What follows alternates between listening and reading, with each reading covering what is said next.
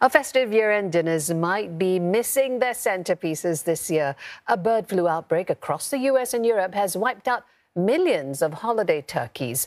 The shortage has raised prices for the birds sold in Singapore, but demand isn't letting up. This holiday season, turkey orders are soaring. And it's all happening in the midst of a worldwide turkey shortage. Despite an avian flu that has seen tens of millions of birds killed or culled, appetite for the popular Christmas bird remains healthy. We actually see similar levels of turkey-related sales this year, right, compared to 2021.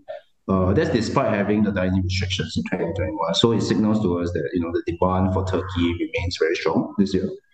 While some sellers say demand is as high as 15%, and that has pushed prices up by 20% from a year ago.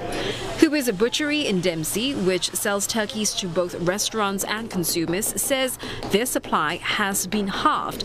It's forced them to change their sales strategy.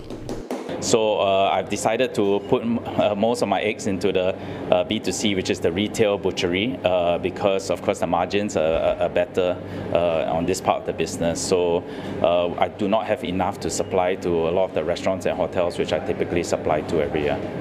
The US is seeing its worst ever animal health crisis to date, with the avian flu reportedly wiping out more than 50 million birds so far, while Europe also reels from record outbreaks.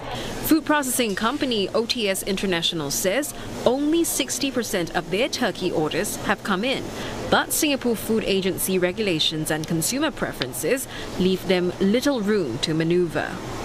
We mainly source our turkey from the US or the Europe side, but we can get from other sources, SFA approves, so long as SFA approves. However, the size is not suitable for our people over here.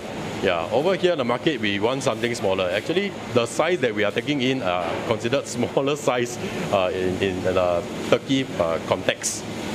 To help manage customer expectations, sellers including Huber's are offering other types of Christmas birds as alternative options, including geese, duck and quail.